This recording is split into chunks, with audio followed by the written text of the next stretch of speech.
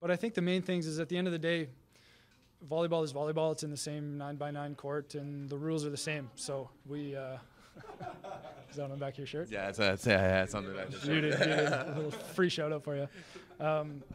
And it doesn't matter who's on the other side of the net. You need to still execute to the best of your ability if you want a chance to win. What's up, brother? Special teams, special players, special plays. Welcome to the 9x9.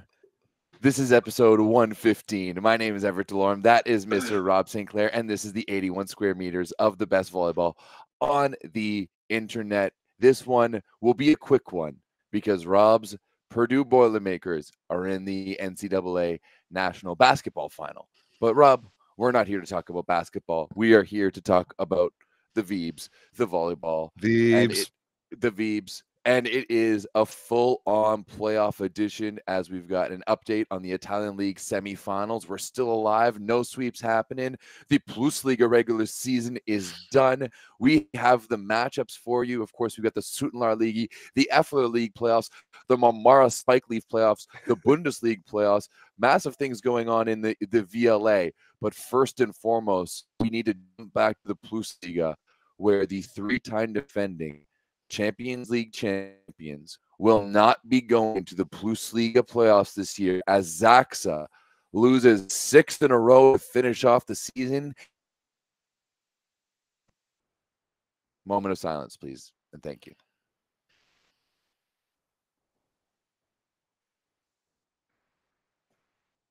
Wow, 6 losses in a row to end the season.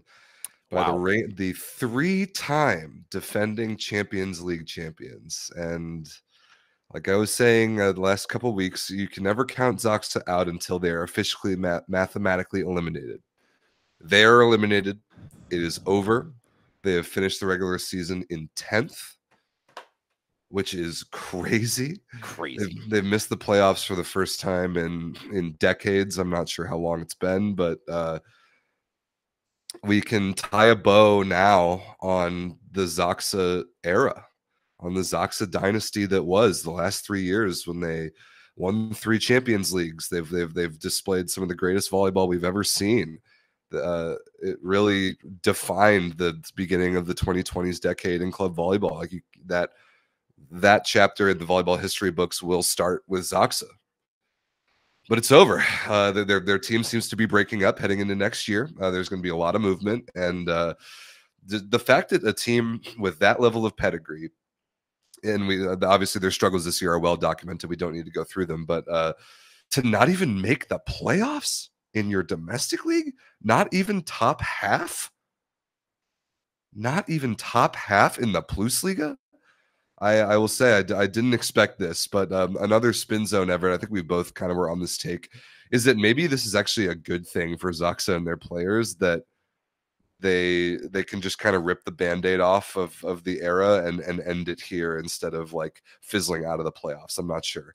What I guess like when you look back in the last 3 years, what's a good Zaxa memory that comes to mind? We can spin this in a bit of a happier way. It's more of like a don't cry because it's over, smile because it happened sort of situation. Rob, I'm on Volleybox right now. I'm in the year 2000. 2000? Zaxa's yet to miss it. Like I'm going through it. There's 1/8 in here, a couple of 6ths. Other than that, the majority of Zaxa's finishes are top 4 finishes. In there's a 6th right there. There's a 5th. There's an 8th. In 2005-06, they finished 8th.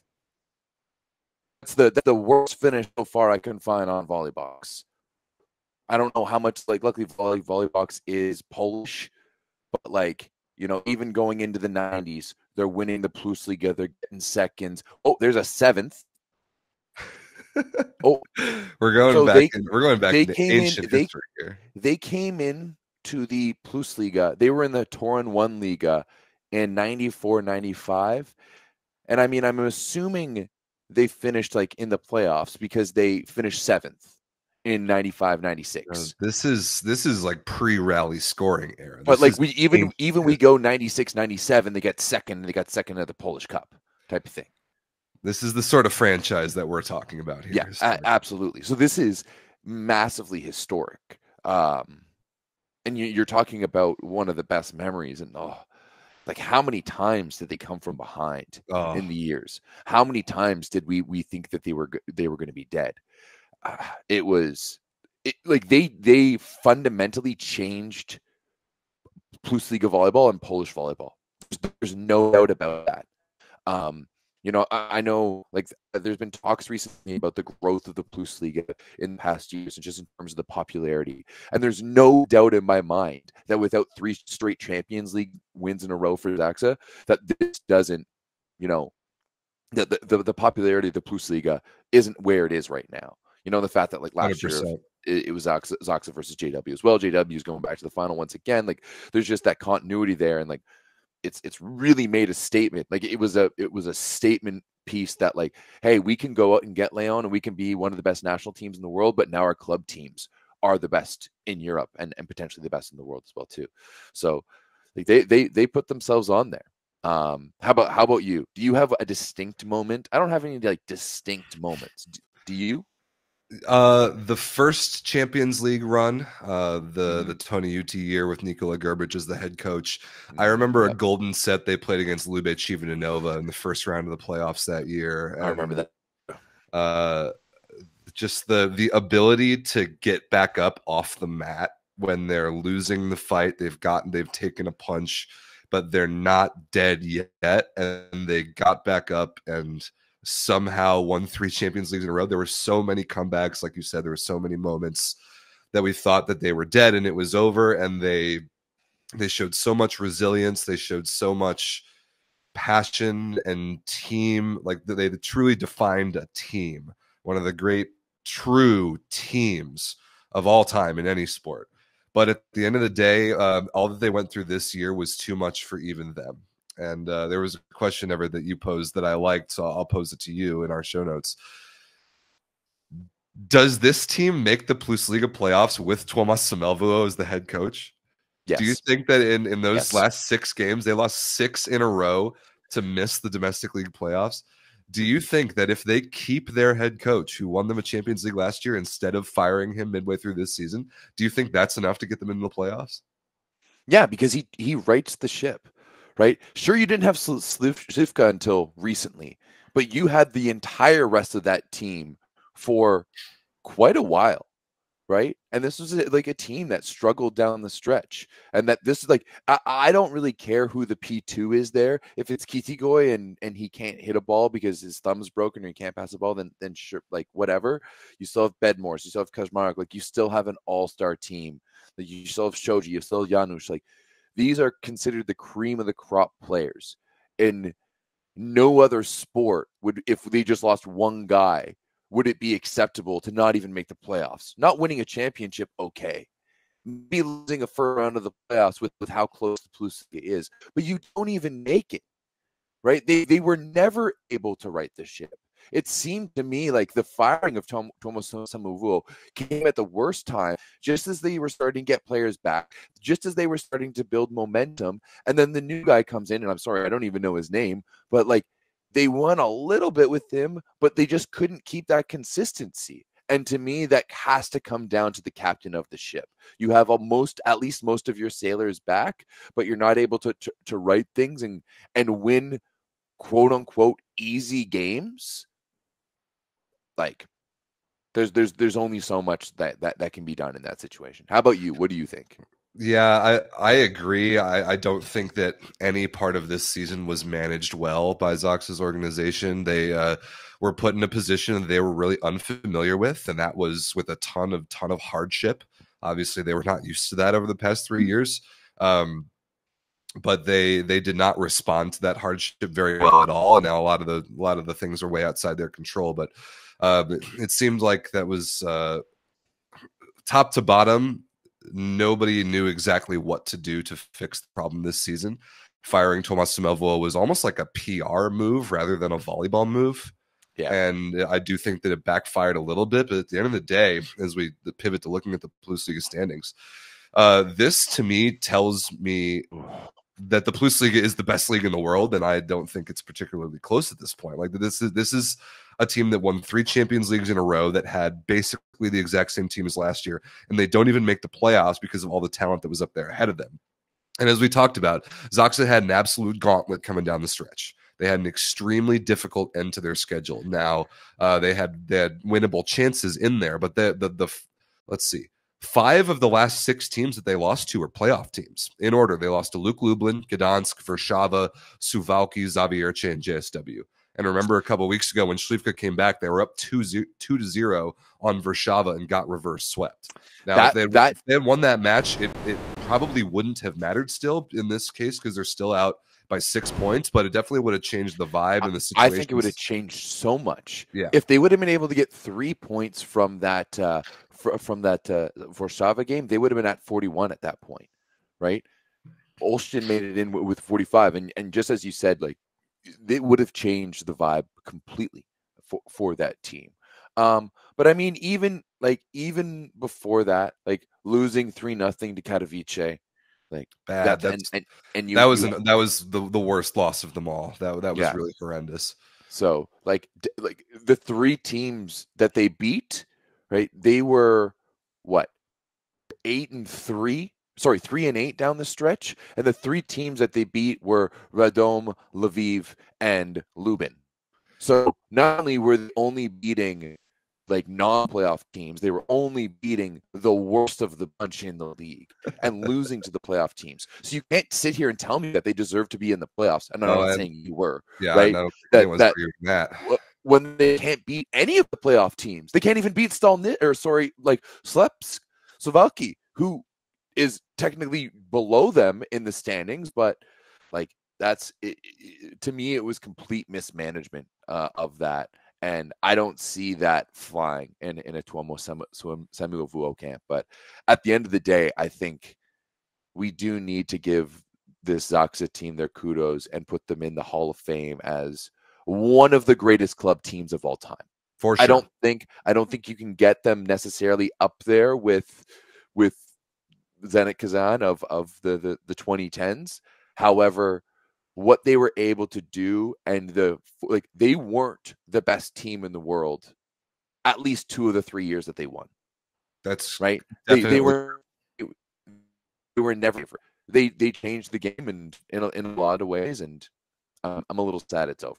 Yeah, I kind of am too, but the writing was definitely on the wall. And the last thing I will say is in those 3 Champions League runs, Zaxa actually only won the PlusLiga in 1 of those 3 years. Yeah, exactly. It's important to remember that the domestic playoff success didn't always come hand in hand with Champions League success. Those are very different competitions. But as we shift our gaze towards the PlusLiga playoffs, which are now set, it is important to remember that the format is different this year. No best of 5 match series. It is all 2-match home and away Champions League style series, at least for the quarters and the semis. I think there's some little wrinkle about the finals that you can't be playing meaningless sets, but whatever. The matchups are number 1 JSW will take on number 8 Olsztyn. Number 2, Zawiercie will take on number 7, Stalnissa. Number 3, Warszawa will take on number 6, Luke Lublin. And number 4, Resovia will take on number 5, Gdansk. This was a very fun week that came down the stretch this past week with 2 rounds of matches. Olsztyn clinched with 2 very good wins, including a banger over Warszawa. I think that was a reverse sweep as well, wasn't it? Yeah, it was. Sorry, they were at least it wasn't, but yeah, they were down 2-1, and then there was a 36-34 in the 4th, which was electric. Then Olsztyn beat Suwałki on day 30 to clinch. Other than that, like the race for the 8th spot didn't end up being quite as dramatic as maybe we had hoped. No. Oh well. But there were a couple other interesting things though, like for playoff positioning. For example, I think it was either today or yesterday. Zawiercie played Stalnissa. And I think it was yesterday. And Zawiercie played the bench. And in playing the bench, they lost the match in 4 to Nyssa. And because they lost that match in 4 to Nyssa, now they play Nyssa in the first round of the playoffs. So I think there's definitely a little bit of manipulation going on there. Similarly, it seems to me that they'd rather play Nyssa than Olsztyn. Yeah. And I kind of agree. I think Olsztyn is hot, and they're They're fun and they're explosive when they're good. And Nissa is a little bit more predictable, maybe. But on the other side, you had Luke Lublin that played today, and I think the second to last match of the entire season. And they played Katowice, who is not good, and Katowice had nothing to play for. And Lublin, if they had won, would have jumped over Gdansk to take the 5 seed to play to play Resovia, who they've beaten this year. But instead, they confusingly lose the match in 4. I think they started with the bench and then put the starters in, like expecting the bench to have won the match, and that just didn't happen. No. And so they randomly sloppily lose a match, and now they get Warszawa in the first round, who I think is far more dangerous than Resovia is. Far more dangerous than Warszawa, especially right now. Warszawa's playing with a lot of confidence, despite that loss to Olsztyn to end the season, basically. One thing I would like to note, though, about that Zawiercie game is that he got Sam Cooper back. Oh, awesome! For the first time this year, he did come off the bench to score 3 points. Get 3 digs. So absolutely love that. But real quick, Rob, I do want to break down and preview some of these series. Yes. Only won it all 3 of the 4 series. The 2 teams split the season series. So that I think is going to be pretty fun. Only JW went 2-0 against Olsztyn this year. For Lublin, this is actually their first time making the PlusLiga playoffs ever. So big shout outs to Luke Lublin, who joined the PlusLiga back in 2020. They missed the playoffs the past couple of years, and we were able to make it for the first time for them. So that's awesome. And for Nissa, their win against Zawiercie recently was their first win against Zawiercie since 2020. So that one was also a little bit different. As we said, they're going to be playing their bench. I don't know if the quarterfinals in the PlusLiga, Rob, are giving me as much intrigue as the quarterfinals from the Superliga. I don't know why. Like, just like I know how strong Zawiercie, Jastrzębski, and Warszawa are. Rzeszów and Gdansk, I think, is going to be a good series, but ultimately, I still pick Rzeszów. Like, I don't know if there's as much controversy in the 4 quarterfinals in Poland. Yeah, in terms of the matchups, I do kind of agree with you. I think the top 4 teams are definitely better than the teams that they're going to be playing on paper. However, I think that, and I've been pretty vocally complaining about the change in format to the PlusLiga playoffs, because I love a best of 5 match series. Like that level of length and depth to a series and matchup adjustments is just really, really cool. But the way that these series are going to work now that it's Champions League style, home and away, I actually think plays to the upset potential a little bit more. Okay. I think the second legs of each of these series are going to be really interesting, especially like even like Olsztyn JSW, like that matchup. That matchup interests me. Olsztyn, I feel like, is sneaky good. You know, they have that ability and they have that roster, like with Tuanigas and with they have Alan Souza, Moritz Karowicek, and Manuel Armoa, and their problem is that Nico Sherzhin, their captain, got hurt, so they're handcuffed by the foreigner limit now, and they have to either bench Tuaniga or bench one of the wings. But even in figuring that out, Javier Weber, who is the man who coaches that team, has gotten them to the playoffs, and that is not going to be an easy team for JSW to beat. And even the same for like Zawiercie and Nissa, because I love Zawiercie. I've been very vocal about that this year. But Nissa is a pretty hot team right now. They beat Warszawa in a reverse sweep a couple days ago. They beat Gdansk. Like they've won 3 out of the last 4, all 3 against playoff teams. And now, sure, they beat Zawiercie's bench, but like Nissa is like streaky. Now they do employ Maciej Muzaj on their team, who my feelings on him are well known. But if they bench him the way that they're supposed to, then even maybe Nissa could make a series out of that. And then Resovia is a roller coaster of a team. So like it's going to be all about, because they're better than Gdansk, but will they play up to that level? The world may never know. Like when the second legs of all of these series, because of the format, I think are going to be legitimately really interesting. Yeah, I think so too. And it's going to be, it kind of makes it a bit of a shotgun scenario.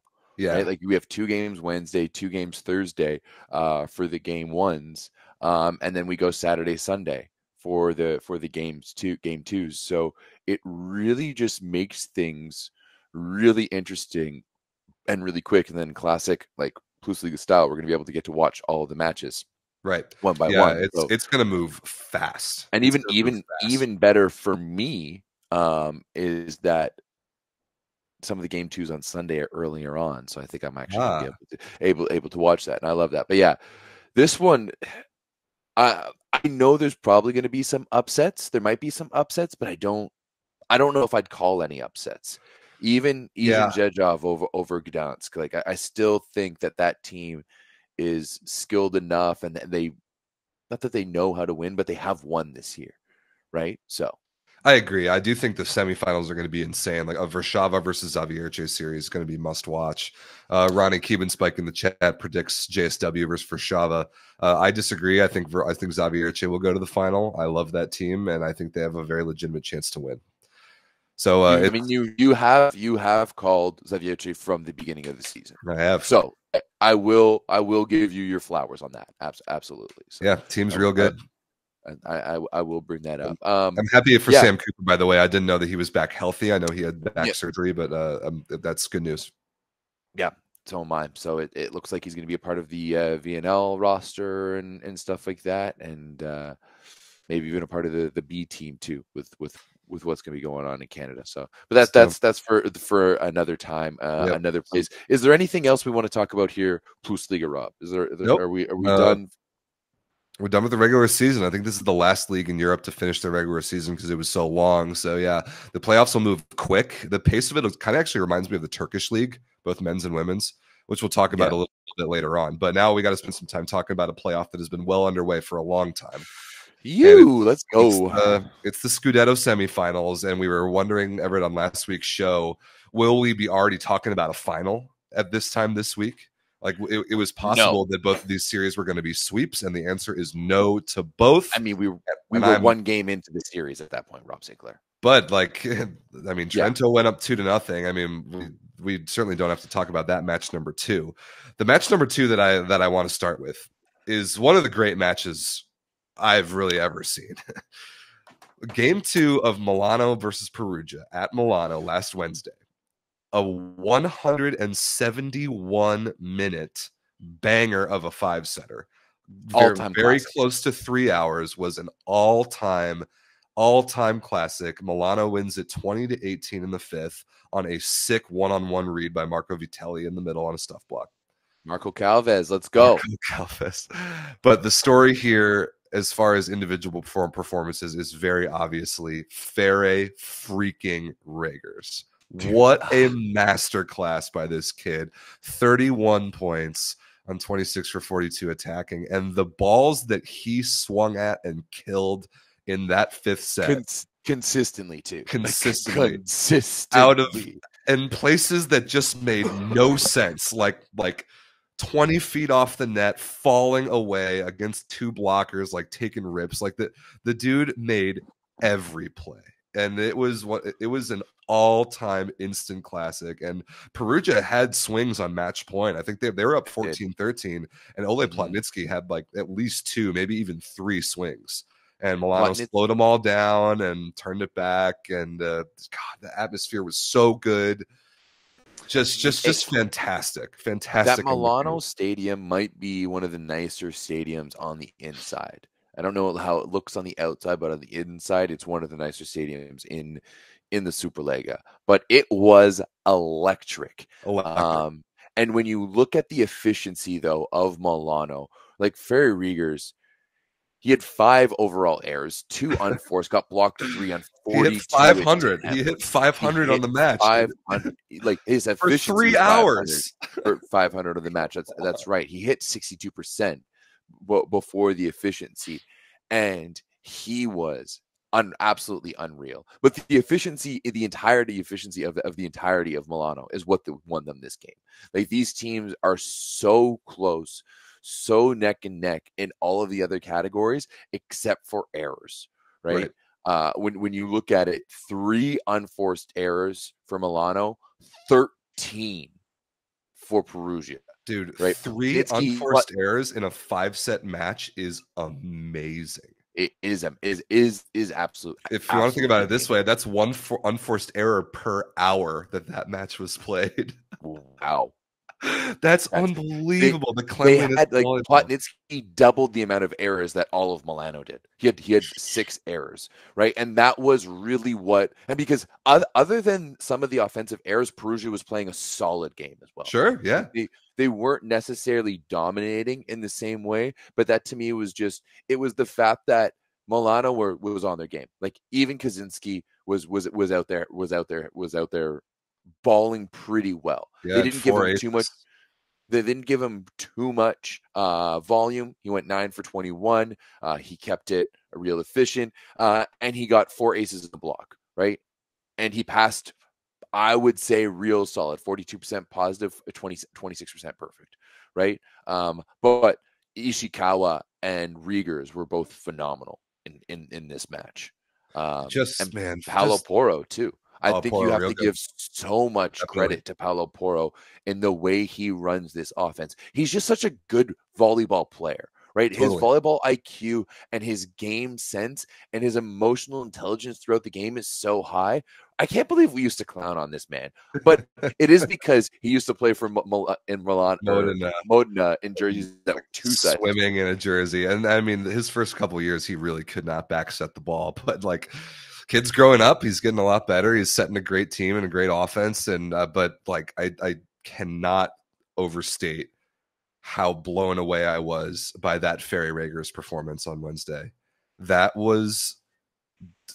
It was spectacular. It was spectacular. The confidence with which he was playing, the confidence that his team had in him, the fearlessness to take rips at balls in situations that made no sense to swing at, and just spectacular. The kid's going to be so good. 31 points, and he'll even step in and receive sometimes. Oh yeah, he plays defense. Like the balls that he dug in that 5th set. Like Milano doesn't win that match without Ferry Rager's on defense. Not to mention the offense and transition. Like just spectacular volleyball from a young kid who we've had our eyes on for a little while, but he is like burst through the door as one of the great young prospects in the game. Now, here's the thing. Milano had maybe the most polished and beautiful statistics of any match they've played all season. 10 aces to 19 errors serving. Yeah. Fantastic. Only 3 unforced errors total. 9 blocks as a team. Mm-hmm. They needed 20 to 18 in the 5th to win this match. That's the type of effort that it took to beat this Perugia team. And it's just going to be so hard to continue to do that to maybe come back and win the series. At least they've given themselves another chance to play another game at home. But I give Perugia a lot of credit here because of the Herculean effort that it took to actually beat them in one match in the playoffs. That was Milano's peak, in my opinion. Totally. Like that was, as you said, an unblemished game. It was perfect. It reminded me a lot energetically of Queens' win over Trinity Western in the quarterfinals of the U Sports Championships this year. Where I like that comparison. It didn't seem like Milano was extending themselves. Sometimes there's a team that's a clear underdog that's just playing out of their minds. And last year, at certain times in this very same series, I got those senses from Milano. This year in this win, I didn't get that sense. They were just playing their purest form of volleyball. But, other than a few errors on the other side that like I thought were really due to the stress that Milano was consistently putting on through their defense, through their serving, through their blocking, through kind of everything that they were doing. That's why we were seeing a little bit more error generation. And if we want to stay on this series real quick and just jump to game number 2, this is where we saw the door kind of swing the other way, and we went to the absolute utter domination from Perugia on all fronts, right? Like you can't even like you look at the stats. Like I don't even really need to go through the volumetric stats for this one to tell you that Perugia dominated in every single facet of the game, and the tank just wasn't as 14 blocks for Perugia in 4 sets is a little absurd. Yeah, that's sick. And then Wasim Bentara hit 559 efficiency. 24 points on 22 for 34 with only 3 errors. Like, but you also have Bentara going 22 for 34 with the other with three other players in double digits. Right. Flavio has 11, including 4 blocks, 7 for 9. And Flavio's having himself a really good playoff, man. Yeah. He's looking like the third best middle in the league, and now he hasn't been in the net. he hasn't been as much in the net. Miracles do happen. So, like, so far, we just really haven't seen the consistency from Plotnitsky in this series. Even in this one, he wasn't that great. 8-22 offensively. His efficiency was below 30%. Yeah, and that is good serving too, which is a little so weird. not usual numbers, but they were still able to utterly dominate in this game. Like 4 blocks for Flavio, 4 blocks for Semeniuk, 14 as a team. It wasn't nearly like it wasn't as close. No. So that'll be the tough part for Milano going back home this week is like, do they feel like that level that they achieved in game 2 to win that epic match? Do they feel like that is a level they can get to again with their backs against the wall? I won't put it past them because they did do it last year and this team is good, but this Perugia team, I have a lot more confidence in than ever to just to execute all of their superiorities that they have in this matchup, and there are many. Ooh, I may have lost Everett. Okay, we'll work on. Oh, hey Everett, are you reconnected? I'm back now. Oh, fabulous. Yeah, sorry. That's I just got a random thing. Let's move on to the Monza Trentino series. We don't need to talk about match number 2. No. It was actually. I think for match number 2, all that needs to be said is that there was one player who had a good game once again, and that was Eric Lepke. Arthur Schwartz played so, and I think that's one of the biggest things that we need to talk about match 2 is the poor performance of Schwartz, because it directly affects what happens in match 3 in terms of the lineups. True. Blocked 15 balls in that match, which is gnarly, and it was actually kind of a miracle that Monza even took a set. But again, Monza was without Stephen Marr for match number 2.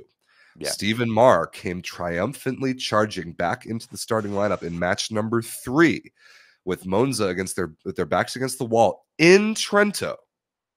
They go in there and they win it 15-13 in the 5th to keep their season alive. Marr back from a head injury with 22 points. Ron Takahashi, the clear MVP. We'll talk about him in a minute, but you mentioned Schwartz's struggles, Everett, in matches kind of 1 and 2.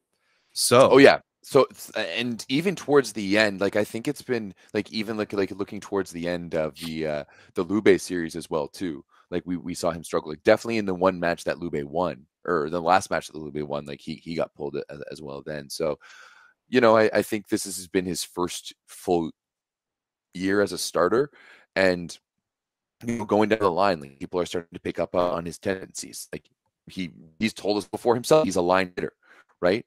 And he's not a skilled guy. He doesn't have that many shots in his arsenal, and he's going to need to develop a little bit more. And I think ultimately it was the good decision to put Eric Lepke on the right side. And we've seen it already this season. Yeah, but what a decision that was. I mean, backs against the wall in the playoffs, on the road against the best team maybe in all of volleyball.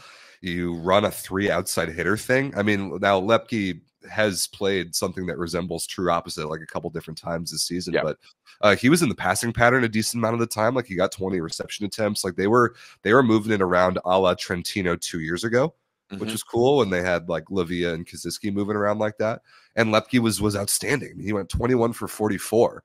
But Ron Takahashi kind of put the team on his back here in a lot of the moments down the stretch and sets. Finally, exactly. Finally. We were waiting for an offensive performance like that, dropping 25 points on 24 for 43. And that was exactly what we had kind of been waiting for. And another, like, he was passing well, he was serving well. Everyone was really on Arthur for playing bad in game number 2, but Rand's numbers were just as bad. He had just as poor efficiency. His serving was just as bad.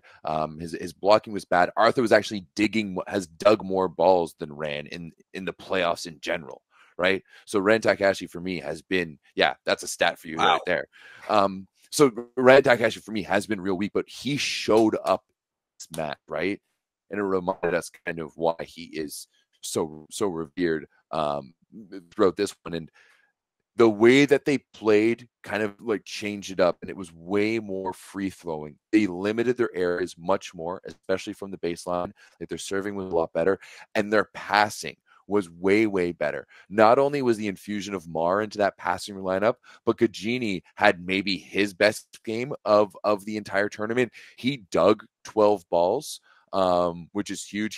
He led them. They were siding out on, like they were getting attacks from his balls 2/3 of the time. Right. So 2/3 of the times he was making a dig, they were able to transition to that into attack, which is absolutely massive. And he passed a 2.27 in this match with getting the most targets of 30. I don't know. They were really kind of going to everyone, like 30. It's literally pretty even. 30 for Gagini, 20 for Lepke, 22 for Mar, 20 for Ran. But the passing for Monza in this one is what kept them alive. And then because the passing was there, like Cachopa is so slow. He's pretty slow. He's pretty slow. He's as slow as me, basically. He's so slow, but because the passing was good, they were just able to open things up. And that's why you see like Lepke with 24, Mar with 22, and Ran with 25 in this one.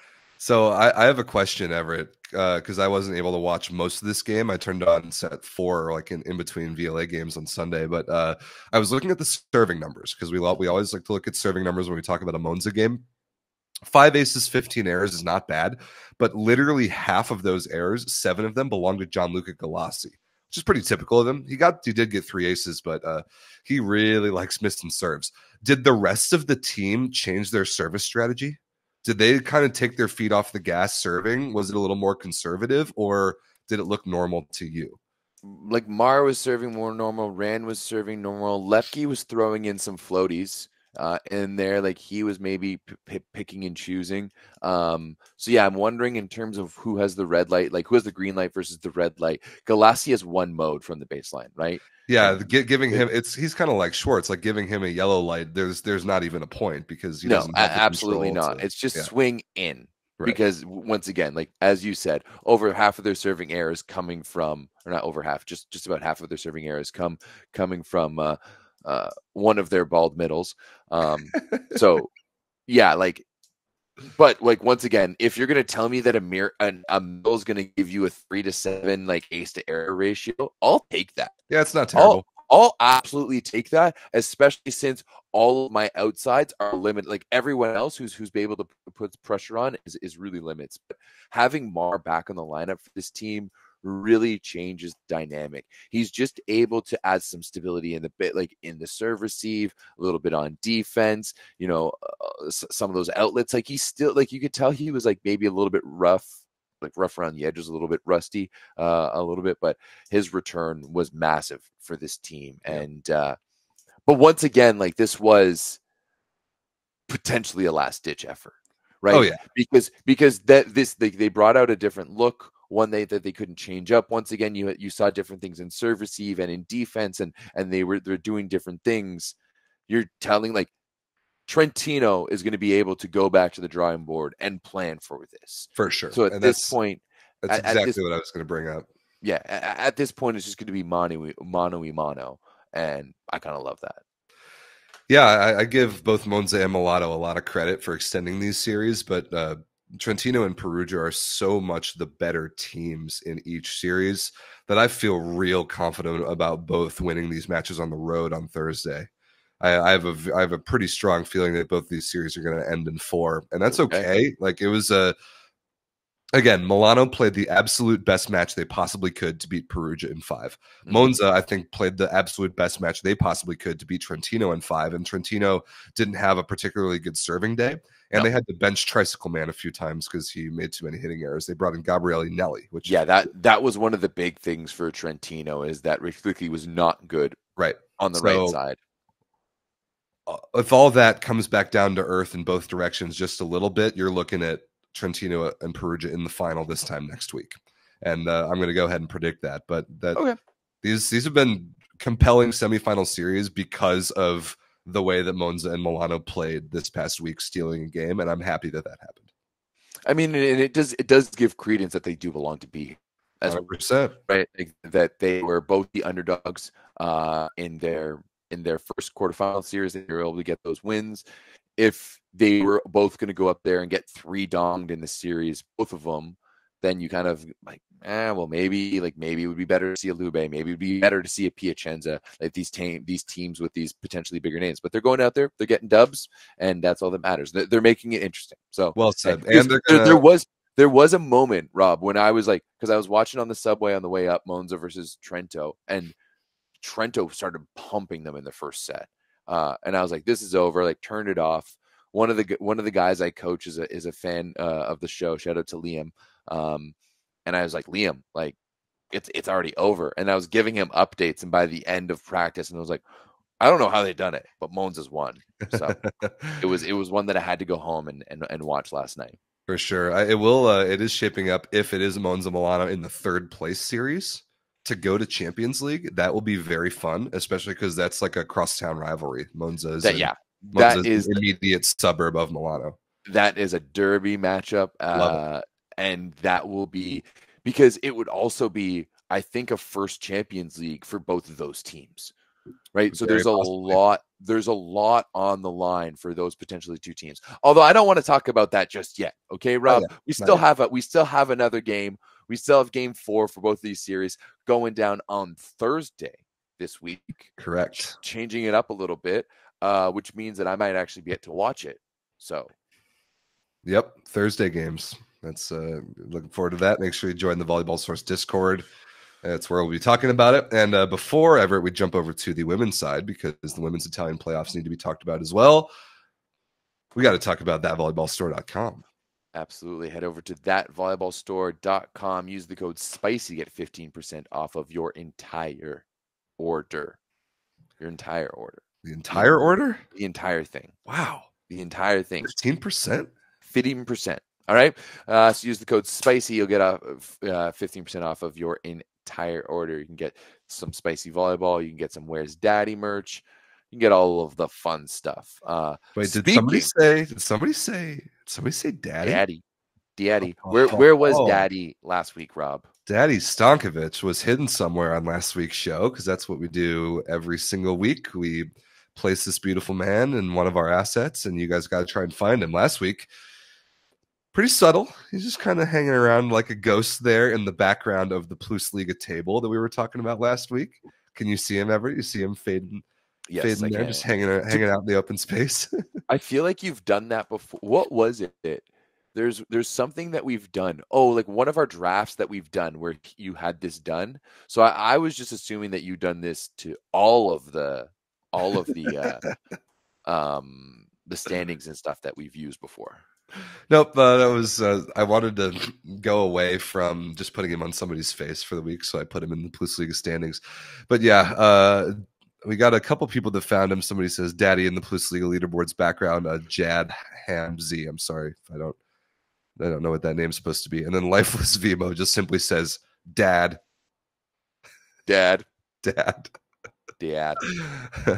like it. So yeah, if you find Daddy Stankovic this week, because he's hidden somewhere, make sure you note the timestamp of where he is, and you save that timestamp till the end of the show when the live stream is over, and you comment that timestamp in the main YouTube comment section after the show.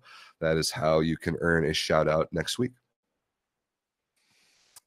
Alrighty there, kids. Moving on to the Lega Volley Femminile semifinals. We talked about it last week. Did we talk about it last week? Yeah, we talked about it last week. No, we talked about it some last week, because there was only really one thing left to decide, and that was who was going to earn the honor of getting smacked by Corneliano in the semifinals. And that turned out to be Novara. Congratulations to them. Novara beat Chieri 3-1 in match number 3 of the quarterfinal series. Good match. Novara's firepower was a little bit too much. Chieri had a very good season. They won the CV Cup. Kaya Grabelna definitely ran out of gas. She wasn't quite as good statistically in the playoffs. She had 19 points, but 18 for 44 with 10 errors. And this match wasn't great. And I actually think the club posted today that because their season is over, which I like, they don't play a stupid 5th place playoff. that Kaya Grabelna will be moving on from Chieri. Her Chieri career is over, and she's been there for several years, been a really good player for him, but end of an era there. And Avery Skinner was good in that game. Katarina Zakayu was good in the middle in that game with 9 kills, 4 blocks. But Novara way too much firepower. Marina Markova is a budding superstar. She dropped 25. 25. Ooh. And now it is Novara who has earned the honor of getting smacked by Conegliano in the semifinals. Because like I said, just as we predicted, semifinal match 1 is in the books. Conegliano donged Novara to pieces. It was not really very competitive. I did look at the stats. I didn't really watch it. Set number 2 was 25-12. Yikes. Yikes. Novara, thank you for participating. Good luck in the 3rd place series where they will play the loser of Scandici and Malonza, which was a very interesting game 1. Scandici comes out with the 3 dong. That does surprise me. Yes. That is a match that I missed to watch, and I wish I would have been able to see it, because that is not the result I would have predicted given some of the results, and a 3 dong at that. Close 3 dong, but a 3 dong nonetheless. But a 3 dong nonetheless. Like 23, 22, 22. I mean, it ultimately it is still a 3 dong. Antropova with 19 in this one, 15 for 31, 3 aces and a block. Paolo Agonu, 14 for 38 with 6 errors and got blocked 3 times. She did get 3 aces though, for 17 points all around. Well, yeah, not super good for Malonza, except for Rafaela Foley getting 6 blocks, which is sick. But Agonu a little too error prone, not a very good match from their wings, and you did get a very good Zhu Ting game. Yes, you did. 13 points on 10 for 21, sky high efficiency. That was very nice to see. Well, yeah. It was also, I think we just learned, somebody in the Discord posted today that Zhu is committed to playing for the Chinese national team again this summer. So she's spicy. Yeah, makes things. Her and Li Yingying, that is a gnarly outside hitter duo. But that honestly might be the best outside hitter duo in the world. Internationally, yeah, probably. Internationally, yeah, probably is. So we'll after Hillary Howe and Alexa Gray, though. Oh, Everett, we will talk about the Sultan League in a hot second. Yeah, I didn't get to catch this Malonza Scandici game either, but I do like this series. I'm excited to watch game 2. It's going back to Monza. When and what time is that game at? It is Wednesday. 2:30 p.m. Eastern. So you get the appetizer of Conegliano probably donging Novara again, and then you get a good one on Wednesday afternoon. So I'm excited to watch that. So Lewis Liu in the chat says Catherine Plummer was the least efficient Emoko pin in the first Novara game, and she hit 565 efficiency. Yeah. Conegliano just plays on a different level. They're so good, dude. They just play on a different level. So good. Oh my god, it's yeah. Hawk 17 for 27. Kelsey Robinson 10 for 13. Wow. Plummer 14 for 23. They killed 60% of their balls as a team. That's disgusting. That's disgusting. Disgusting. That is gross. It's crazy how lopsided the women's game is right now towards the best teams. And not only towards the best teams, but just in terms of how the game is played. Like, it's so right side dominant. It's been very interesting to watch. And so, all right, shall we move on to the Turkish league? Yeah, you want to go men's or women's? Your choice. Let's do women's first, because we're not a little bit further on, but I mean, I like the women's more. Me too. So, we now have a final set after both these series. They are the best of 3 series, and neither needed to go 3. Fenerbahce took DHY down 3-1, and Azashabasha 3 donging Vakifbank. Both of them now qualifying for the playoffs, and Vakifbank just going out with like a soft little fart, eh? It was a pretty soft, pretty flaccid bowing out of the playoffs for Vakif Bank. Now they were more competitive in this three dong than they were last week. Like, remember that match we talked about last week? They lost a set like 25-11 or something.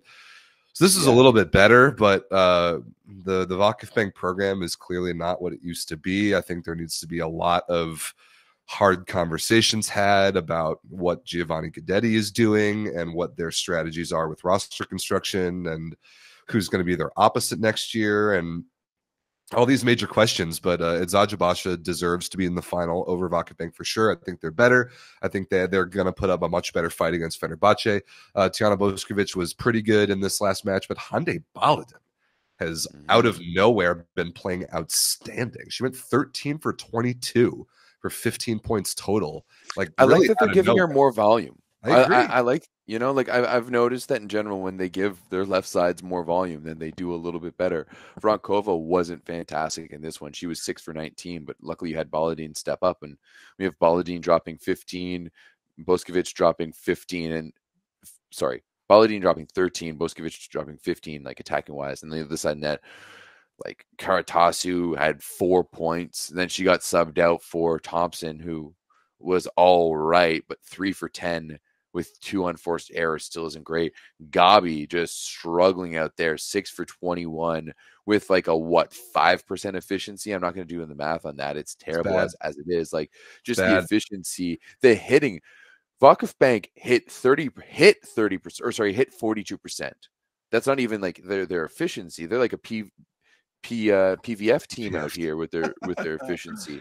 Yeah, that's bad. Now the wrinkle that Vakif Bank tried to throw in there was to start Chaka Bogu in the middle, and she was amazing. 11 points, 10 for 14, led Vakif Bank in scoring from the middle. The problem is they have foreigner limit constraints if they want to try and do that, which is why you saw Alexia Karatsasu started opposite, because she was Romanian, but she counts as Turkish.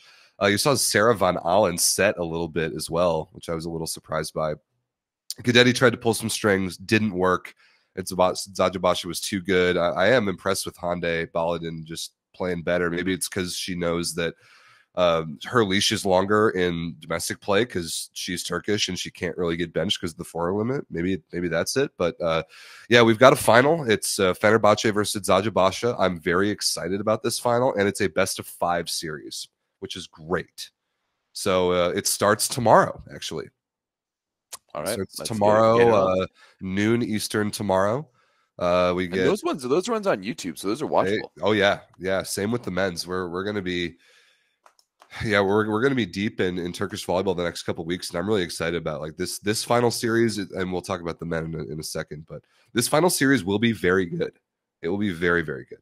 Yeah, I fully agree. Although it has been a bit of domination for Fenerbahce. It has. I do believe like the season series or the recency is 4-1 in favor of Fenerbahce. Zaja Basha has not fared well against Fenerbahce in general. Yeah, you're absolutely right about that. And it's Fenerbahce is a difficult team to beat. I mean, Fenerbahce beat Zaja Basha like 2 weeks ago to end the regular season, and they didn't even have Melissa Vargas. So we will see what happens. Moving on to the Turkish men's league, the pace in this league is real fast. Like, they got their entire semifinals done since the last show that we did. Halkbank donged Galatasaray. I think they went 6-1 in sets, took care of them no problem. Thanks for participating. You started Jan Hadrava. He had 2 terrible matches. What do you expect? But what's real interesting here, match 1, Fenerbahce versus Ziraat Bank in the semis. This is only a best 2 out of 3 series. It's the 2 seed versus the 3 seed. Fenerbahce steals one, 15-12 in the 5th, and then they repeat it on the road. They win 15-13 in the 5th to go to the final, and Ziraat Bank is dead. Goodbye, Ziraat Bank. R.I.P. You know what? They went out without even putting Luciano Vincentin ever on the court. And you can't blame Matt Anderson because he dropped 23 and 29 in these 2 games. Okay, 29 Matt, however, he was bad. 14 and 15 once again in 5th sets. 5 setters is bad. Okay, you need better from your opposite, who should be the best, one of the best scorers in the league, right? Yeah, You Termont was can't quite have bad. 12 you for can't have 27 with 9 Drazen errors. Lubaric and Dick fucking Coy outplay you. Dick Coy got laughed off of Skra Belchatov. They didn't even make the playoffs in the PlusLiga. Facts only, dude. Facts only. Dick Coy dropping 27 on you to eliminate you from the playoffs. Zerot Bang, you should feel very bad about that. You should feel Lubaric bad got about subbed out. Like, for who? Hassan Sikar? I've never even heard of him. They gave him one ball. Actually, good for him. Like, he came in the at the end of the fourth. He got 1 kill, 1 block, and he put 3 serves in. He has no errors. So cool. That's good, not positive. Good for you. This to me, it just like Kavaz Mustafa, like that, like something needs to change there. Yeah, that figure it is out.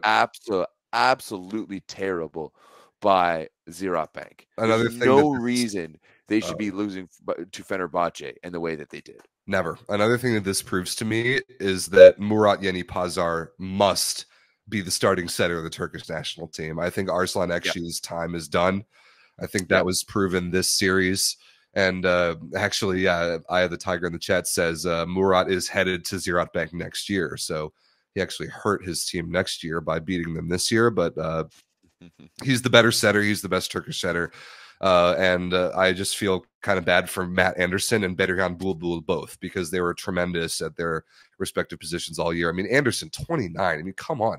24 for 43 with 2 blocks and 3 aces and a 5-setter with the season on the line. What more can you ask the man to do? Well, Rob, it just means that he's going to be looking good for Team USA coming into the summer season, because, damn, those are some impressive numbers from the Penn State alum over there in Turkey. But that is right. So the finals for the Turkish men start on Thursday. Halkbank versus Fenerbahce. It's a best of 5 series. I would be shocked if Fenerbahce took a match. I wouldn't. Let's look into this here right now. So Fenerbahce did beat Halkbank in the last match of the regular season to stop Halkbank from going undefeated, which was impressive. They beat him 3-1, so they've got good recent history there.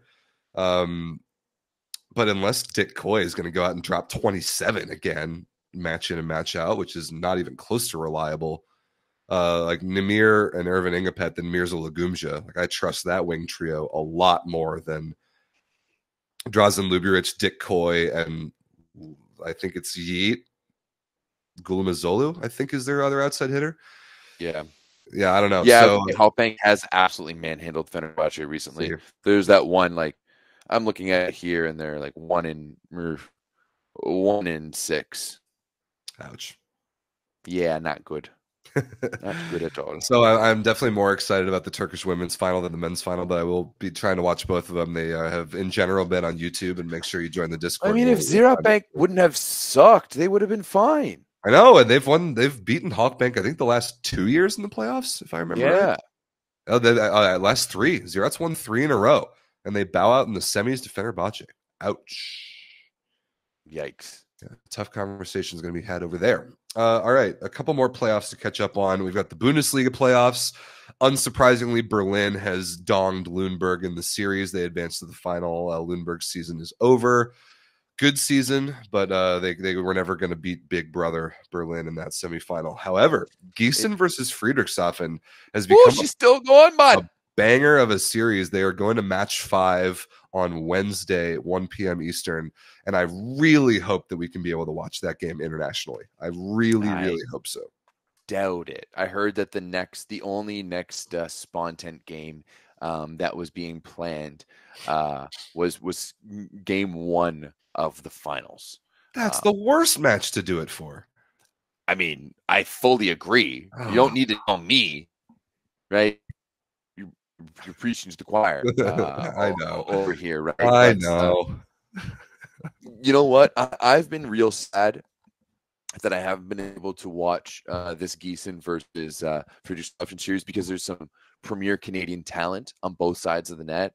I mean, I thought, Rob, that after like Gießen was able to win that game 1 in a 5-setter, everyone's like, oh damn, okay, they're able to win. And then Friedrichshafen comes back 3-dong. But then in game 3, Gießen turns around, bam, at home, and their own 3-dong off the back of my boy Jory Mantha as well too, who's MVP with 16 points. Big shout out to him. But then you have Friedrichshafen turn around, bam, 3-dong the other way, and now we have game number 5 coming. Also, that man you see on your screen right there, Mr. Jackson Young, dropped 5 in the last game. So he actually beat out Jan Fornal, Thomas Fornal's little younger brother spot. Oh man, I always forget that he exists. Yeah, because he sucks. I'm sorry, but like you lost your starting spot to a first-year player who played for Nipissing University in North Bay last year. You're a Fornal. Like that shouldn't happen. But on the other side, like mad shout out to Jackson Young because I absolutely love that he's been balling out. So Rob, I'm with you. Big shout out to JT Hatch as well. He's playing for Gießen. He's a guy I really like. American guy, can play outside or bro, like a undersized guy, super smart, high volleyball IQ. I like JT guy, a lot. UCLA guy. So yeah. He's coming off the bench nicely for Gießen. And I mean, hey, if the Dutch national team is having some issues with Wouter Termat because he sucks and can't get over his whiny stage, he should go play for Piacenza. That would make a lot of sense to me. Like have Romano and Wouter Termat, and you just have the mopiest right side in the absolute world. Like my goodness. I would pick up if you're the Dutch, I would pick up Michael Agi. Yeah, this kid's playing well. Kid's playing well. Yeah. So yeah, that's the Bundesliga. We'll see if we can get in the Discord. We'll see if we can figure out a way to watch Match 5 on Wednesday. We've also got the Marmara Spike League. Maybe someone in the Discord who has the DIN thing can stream it for us. Stream it. That would be awesome. Similarly, I would like to watch a little bit of French ball because we've had. Next year, I think I'm paying for the LNV. Yeah, it's only 15 euros for the entire season, and it's like that's pretty good. It's not necessarily worth it now, but you get playoffs and everything. So I think next year I'm gonna make that purchase. Well, I hope their broadcast improves a little bit because the few times I've watched it's been pretty brutal. But also the worst playoff format in all of volleyball, dumbest thing I've ever seen. Best of 5s in the quarters, best of 3 in the semis, and 2-match series in the final. Ridiculous. But as it stands, Chaumont took care of Perino, problem 3-0. Tours took care of who? Montpellier 3-0? Yeah. Yep. Bummer for Danny Deminenko. But then an upset. We had Saint-Nazaire, a 3-0 series win over the 2-seed Nantes. I love that. 3 matches to none. I love it too. There's a bunch of North Americans on that team. Yeah. Ensing dropped 24 in that 5th place match. He was 22 for 45 with 2 blocks. So that's not that bad. Jordan Ewart had 19 as well. Jordan Snitzer with 8. He was 6 for 11 with 2 blocks. So love that for Quinn Isaacson. Oh yeah, and big shout out to Quinn Isaacson who also set them to the win.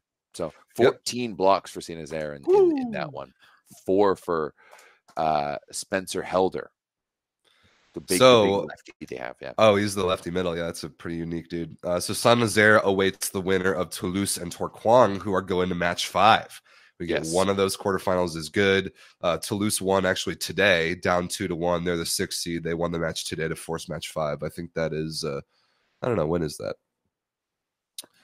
I don't have very much vested interest in either of those two teams. Oh, it actually doesn't even say on Riley Barnes is still holding things down for Tourcoing. Yeah, is Brett Walsh setting that team too? No, Brett Walsh played for Poitiers this year. Oh, that's right. Yeah. I was confusing my French teams that had Canadians on them. Yeah. I don't think there's any other. Oh, Maxime Hervois. I love Maxime Hervois, former LBC guy, Ohio State guy. He dropped 16 for this one for Toulouse in this one. Florian Kraj. Nah.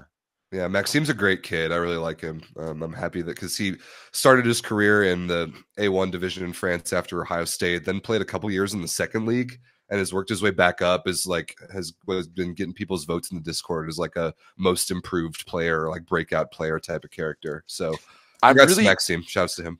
I'm really looking forward and interested to watch. I think, Rob, potentially that Chaumont versus Toulouse playoff match is potentially a final.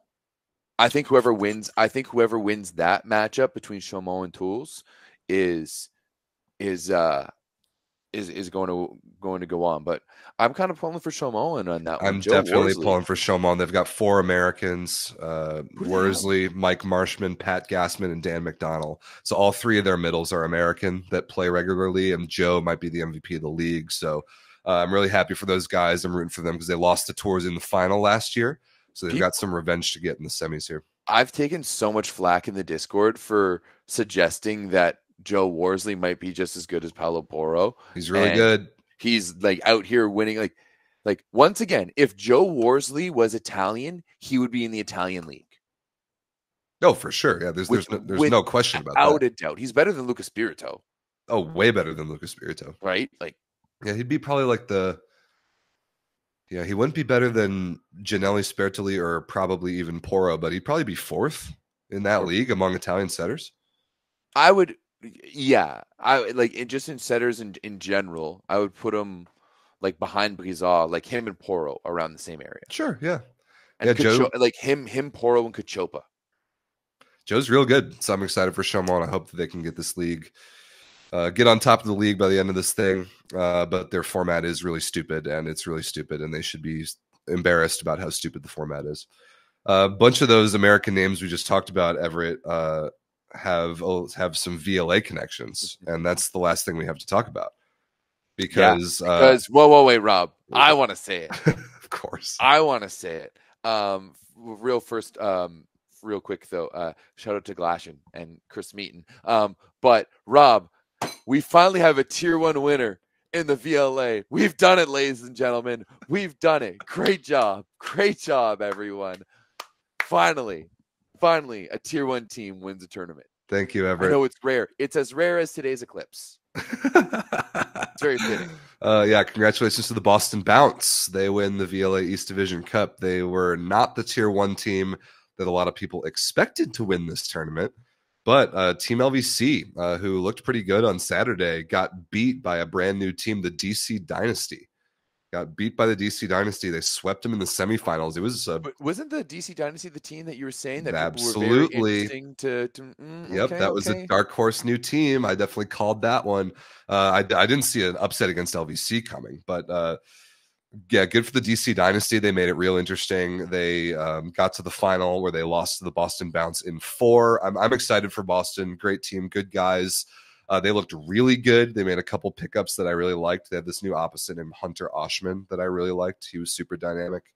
But they've been real close to winning a tournament like this and kind of breaking through for a while. This is their 3rd season in Tier 1. They've actually made the playoffs every year.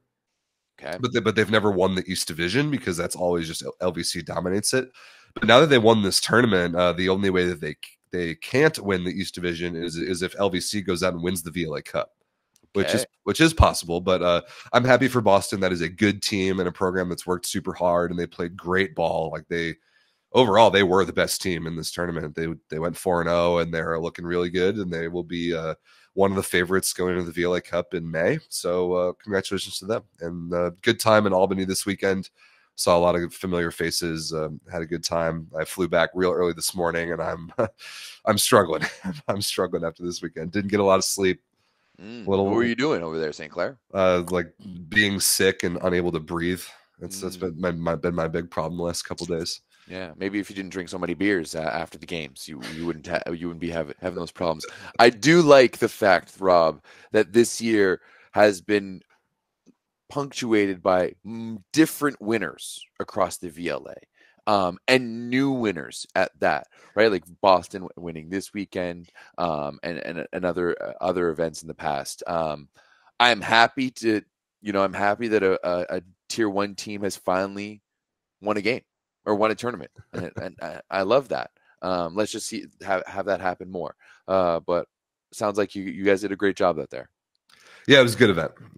I'm happy with it. Now we get about a month and a half to prepare for the big one, which is the VLA Cup. We don't know exactly how many teams yet. There's a chance that it might be 48. Chance it might be 48 teams. We might be looking at 36 men's, 12 women's. You guys, I'm looking at the tier. There's a lot of tier 2 teams, eh? The latest number I think in the league is 71. No, I thought I was setting you up there for fun things. We just barely surpassed the magic number. No. It was the magic. I know because I know you posted about it in the Discord recently. No. We had the magic number of 69 teams as of about 2 weeks ago, and then 2 more teams showed up. So yeah, VLA's grown. It was a good weekend. I'm tired. Enough said. But we are making it through this show because we love you all. I am sick. I'm struggling, but I love you all, and I want to talk about volleyball. But now, Everett, I have no choice but to go and get nervous for my Purdue Boilermakers to go and hopefully win a national championship. Because you got a Canadian leading you. Because UConn is way better than us. Just like in World War I and just like in World War II, Canada will lead the way. America will come late to the party, and Canada will lead the way. You know why the Geneva Convention is in place? Because of Canadians. That's true fact. You go back to what Canada was doing in World War I, yikes. You're never going to cross. No one's ever going to say anything mean to me ever again in the Discord. Yeah? Bro, no one's ever... Canadians, World War I, we were not good people. We were ruthless. I promise you this. I absolutely promise you this. Look it up. This is Canada, Geneva Convention, World War I. Google. Take you down a nice little rabbit hole. This is some little brother nonsense if I've ever heard it, but we appreciate so you. Mad about the War of 1812. We know you tried to burn down the White House, or you tried to take Canada. We turned you back at the border. We burnt down the White House. We said, "Leave us alone." You've left us alone ever since. Okay. Yeah, you leave me alone now. I need to go watch my team. Go Purdue. We love you all. We'll get in the Volleyball Source Discord. The links in the description to watch all the playoff matches this week. We will see you next week, probably Monday. Yeah, probably under an hour and a half tonight. Look at us go. Yeah, how about that? Hour 15. Yeah, I got to go take more cold medicine and get ready to watch Purdue maybe win a national championship. Dude, you have no idea how nervous I am about this. You have no idea. I might watch this game a little bit. Put it on the background. You should all watch this game. I'm not even that big of a basketball fan, like I said last week, but I'm a massive Purdue fan, and I never thought in my life that I would see Purdue basketball playing for a national championship in really anything, or Purdue sports playing for a national championship in anything. So let's go. See if we can bring it home. All it took was a Canadian. All right, see you guys. Have a great night. Watch volleyball with us on Tuesday, Wednesday, Thursday, Saturday, Sunday. You know it. Peace.